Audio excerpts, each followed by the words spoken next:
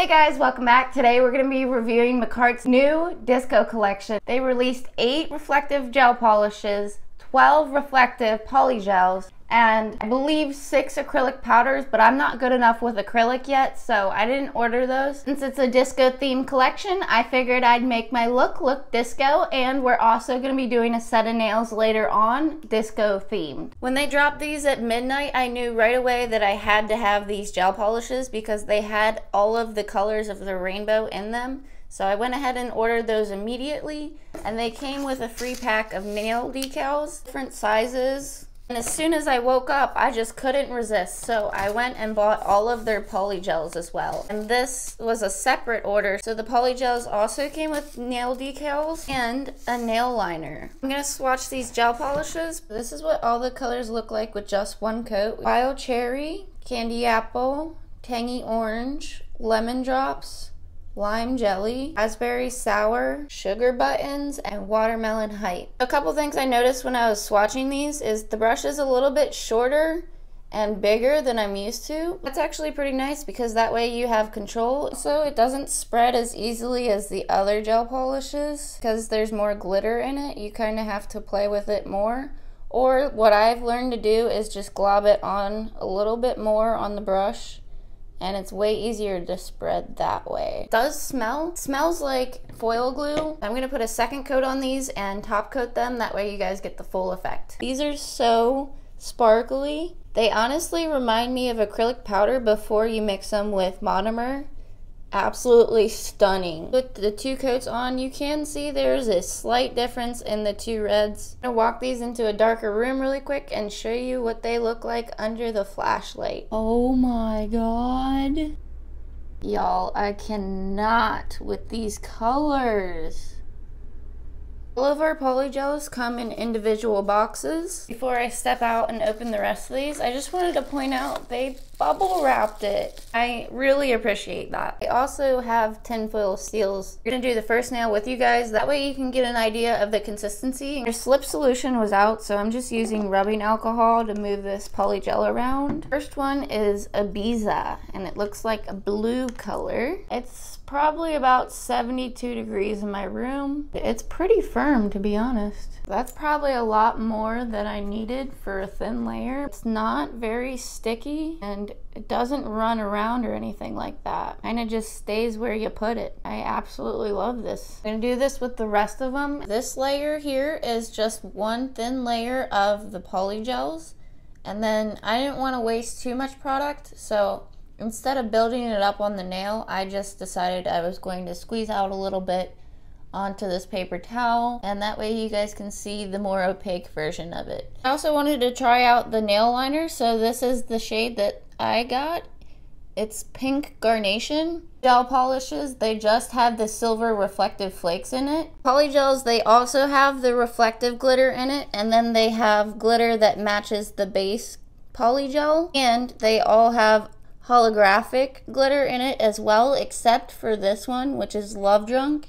If you look a little bit closer, it just has red flakes in it. It doesn't have hollow flakes like the rest of them. This one here is Ibiza, Odessa, Love Struck, Enigma, Dance Again, Nightclub, Starlight, After Party, Club Revolution, Boozy Brunch, Hangover Juice, and Vagabomb or Vagabomb. So the gel polishes are definitely the more vibrant colors, and then the polygels are more neutral colors, except for this Ibiza one. That one I'd say is pretty bright. It looks like no matter if you have a thin layer or a very thick layer, they're still pretty reflective either way. It doesn't really look like a difference. Amazing. These desperately need some help. So I'm going to soak off this gel polish really quick. I put polygel on my nails in the shade Odessa just because I wanted a hard overlay on my nails so I don't break them while I'm working on these ones. For this set, I decided I was going to actually do them on a set of press-ons because the designs that I drew out are very, very detailed, and I feel like it'll be a lot easier if I just do it on a press-on. That way I can like move it around how I need to. Here's what comes to mind when I think of 70s disco. And up here you can see I've kind of already planned out the base colors of what I'm going to be doing. Not only is it easier to draw the designs on press-ons this way, but I'm also going back to work tomorrow. YouTube is my dream, but I'm going to have to put it on hold. I'm going to try my best to get a video out to you guys at least once a week. I'm very excited to go back, but at the same time not, because my mental health has been so much better recently. Just to save you guys a little bit of time, I'm going to do most of the base colors as polygel. I'm going to start with like a 70s themed pattern. This is kind of what I'm going for. I'm going to start by taking white gel polish and just drawing in the squares, because it's going to be too transparent of a background and the gel polishes won't stand out as much. I absolutely agree with Emily Suzanne on this part. I forgot to put a matte top coat on, and you can see that when you paint it on a glossy design, it doesn't stay the way it paints. It won't stick to something smooth. Let's try that again. Got the matte top coat on. Now it should be much easier. In between each row I'm just gonna flash cure it. That way I'm not ruining the row that I just did.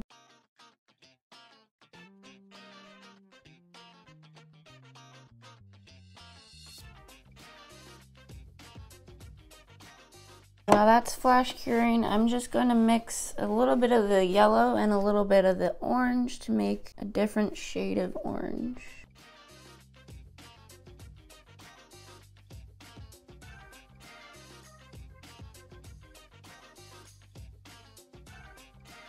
Now you better pray for me, because I gotta do these tiny little lines. And again, I'm gonna do that with white first, that way the color shows up.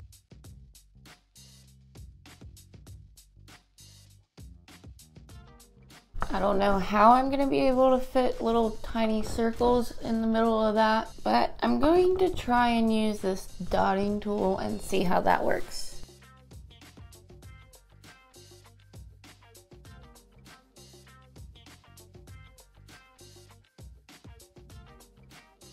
And the ones that are still left over white, I'm going to try and put a little bit of polygel on it in the shade After Party to match the base color. So I put more white in between the squares, and then I went back over that with After Party's polygel again. And then I took a dual form with Makartt's clear polygel and just did an overlay of that. And the reason I did it in a dual form is that way I didn't have to file as much. And I thought I was gonna like it matte better, but I'm really liking the way it looks glossy now that the white is in between there more.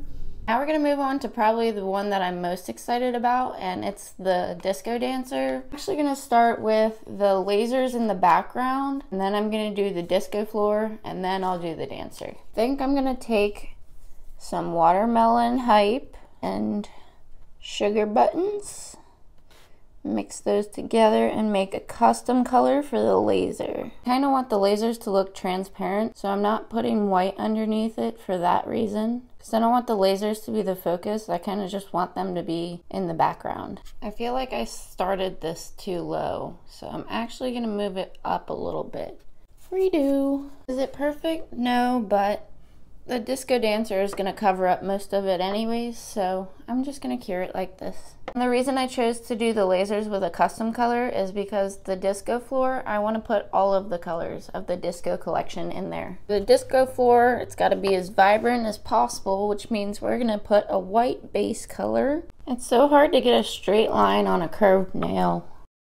I'm going to draw on those basic lines before I put the colors, just to give me an idea of where to put my colors. I'm just going to start filling in the colors randomly, and I want to do at least one color of each. I think so that I don't mess up anything, I'm going to matte top coat this before we start drawing on the disco dancer. We're gonna take some black.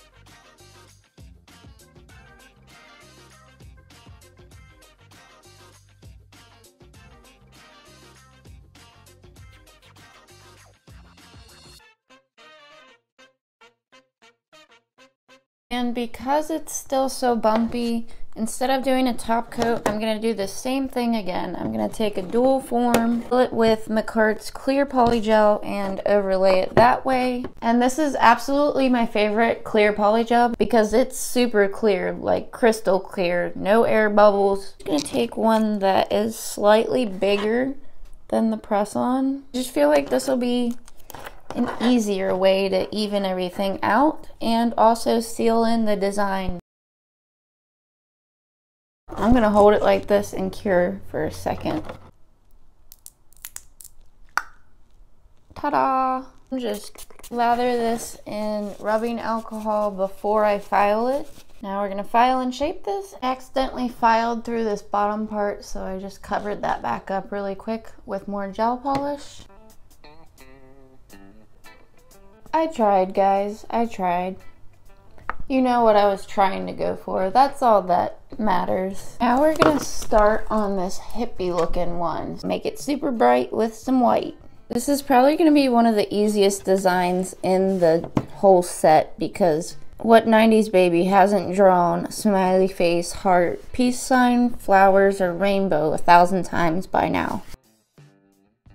Should I cure them? I'm gonna draw on a mouth and see if a mouth will make it look a little bit less scary. Oh, these eyes are creeping me out. I gotta do something with them. A little bit of white in there and hopefully that'll help. Nope, that made it creepier. Maybe one more dot of black on the eyes. Guys, what did I just do to it? Oh no, I gotta fix that. He'll be on my finger, he'll be looking this way at the disco dancer. I think that's probably the only way to make this look not creepy at this point. For the middle of the flower, I'm gonna take one of these rhinestones. I'm just gonna make it a pattern at this point to seal everything in with the polygel because it just makes everything so much shinier and smooth to do it this way.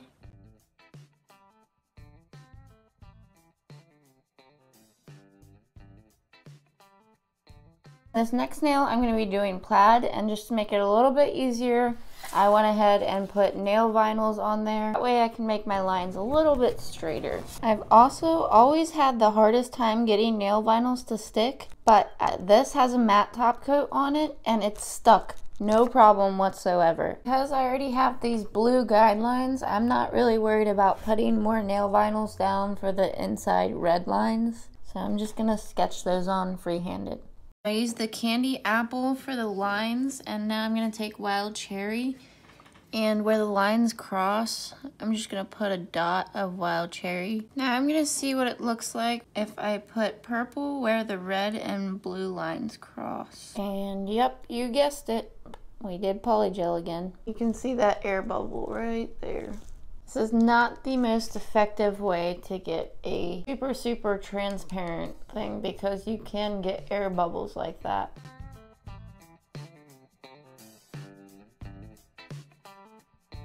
We're gonna do the word groovy, but we're gonna do it in disco dots. I went ahead and put 2 vinyls on it just so it's not crooked. Start with the O's in the middle.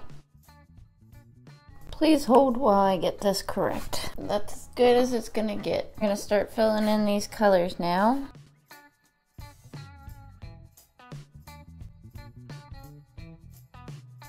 This is why I like getting collections with all of the rainbows, because I can make pretty much any color.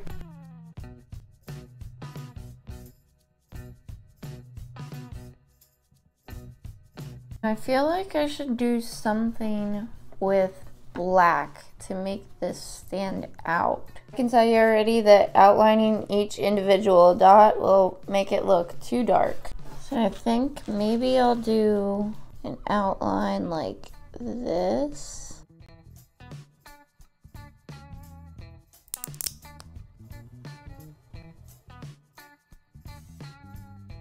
Uh-oh, I fucked up. I'm gonna put a little more hangover juice right there. Try and top coat that again.